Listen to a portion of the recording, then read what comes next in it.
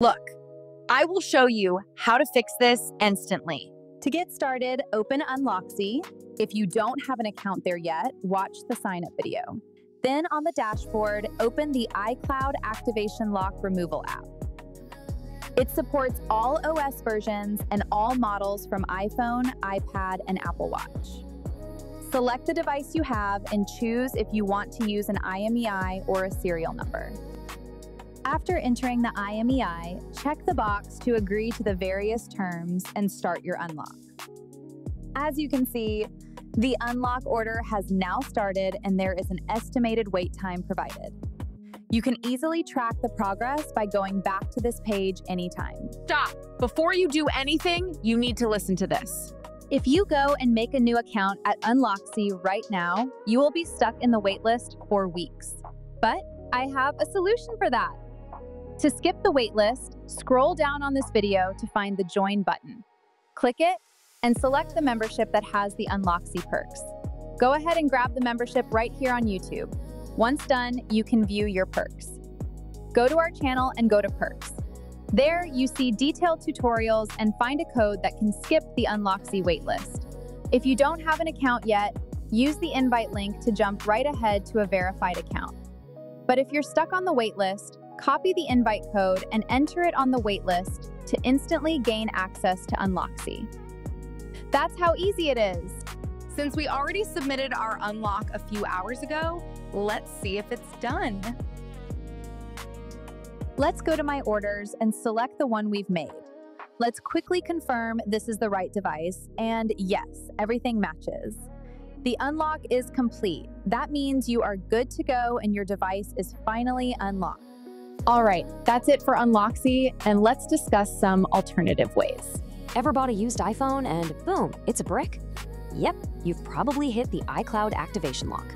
So today, we're gonna break down exactly what that is, and more importantly, how you might just get past it. Okay, picture this. You get that secondhand iPhone or iPad, you're all excited to get it set up, and then wham, you hit this wall. This screen right here, iPhone locked to owner. Ugh, it is that sinking feeling, right?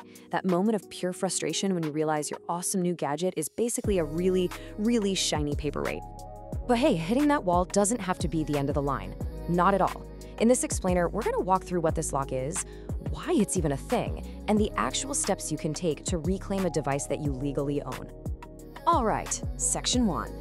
So, you've got this pricey paperweight. Let's figure out what we're really up against before we dive into the fix. Okay, before we go any further, we have to get something super important out of the way. And I mean it, this is crucial. This whole guide is for educational purposes only.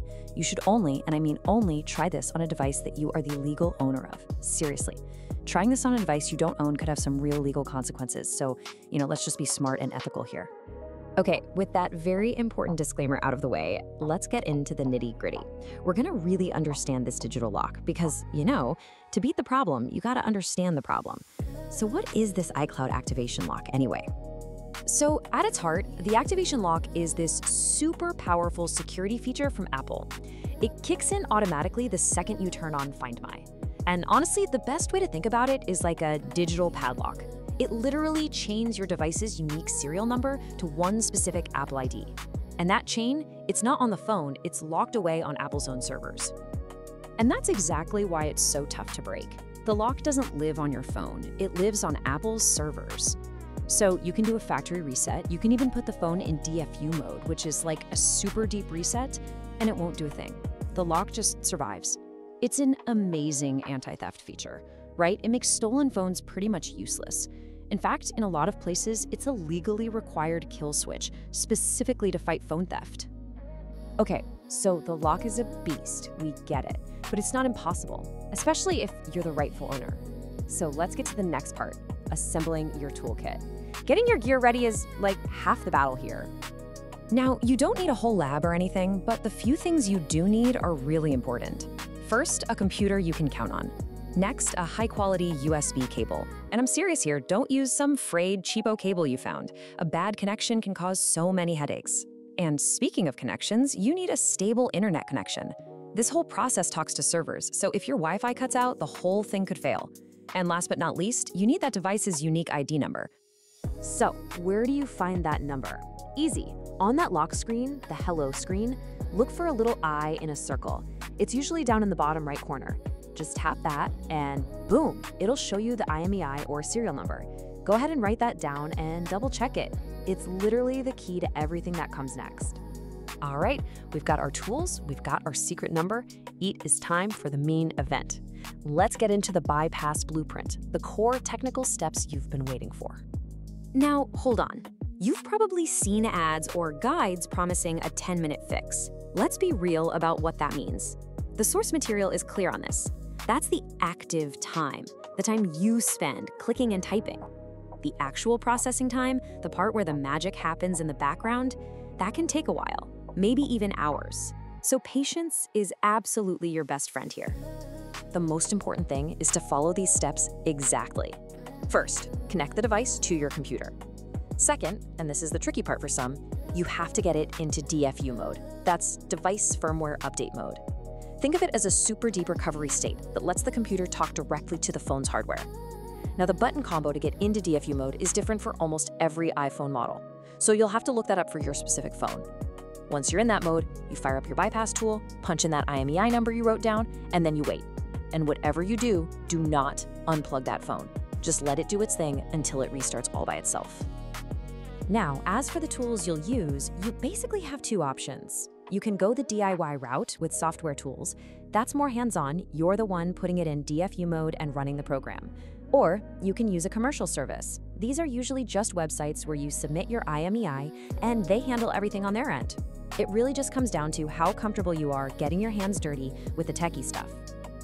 Okay, so you did it. The lock is gone, you see the home screen, it's a great feeling. But hold on, we're not quite at the finish line yet. Let's talk about life after the lock and how to make sure that device is secure and, more importantly, truly yours. You've officially turned that locked brick back into a functioning device with a totally fresh start. Awesome! Now let's make sure it stays that way by locking it down to your account. Here is your post-unlock checklist. First things first, test everything. Can it connect to Wi-Fi? Can you make a call? Can you get into the App Store? Just make sure it's all working. Then, and this is the most important step of all, go straight into settings and sign in with your own Apple ID. That's what makes the device officially yours. After that, be sure to turn on Find My so you've got that security on your side. From there, it's all you. Restore from a backup or just set it up like a brand new phone. And that's pretty much the whole process. We've gone from a frustrating lock screen all the way to a fully secured, unlocked device. But you know, it kind of leaves us with a bigger question, doesn't it? This whole situation lives in this weird gray area between security and ownership. So it makes you wonder, where is the line between our right to control the hardware we own and a global security standard that's in place to stop theft? It's a really fascinating debate, and it's right at the heart of the tech we use every day. Something to think about. Thanks for joining me on this one. Quick heads up before you check out Unloxy.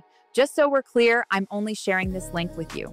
I don't run Unloxy, I'm not part of their team, and I have zero control over how they operate their business. If you run into any problems with your account, need help with something, or have questions about how things work over there, you'll need to reach out to Unloxy directly.